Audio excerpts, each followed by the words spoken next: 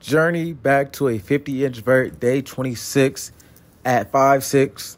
And we are starting this video off with core. And this is a reminder for y'all that are trying to get bounce or trying to get faster or ever athletic and explosive to do your damn core workouts.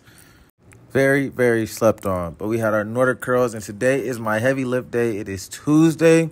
Got Nordic curls, heavy calf raises.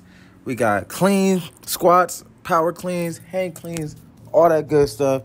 All in one video, all in one day, getting right, man.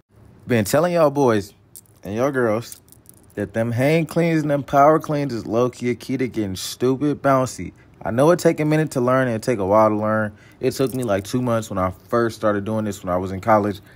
But they're goated, bro. So take the time, start light, and get to them. Not gonna lie, I even decided to throw some arms in here today. I did a couple curls. I ain't do too many, bro. Only arms I really ever do is chest and back, and that's a bench press, a dumbbell bench press, or like a row, something like that. Simple and sweet.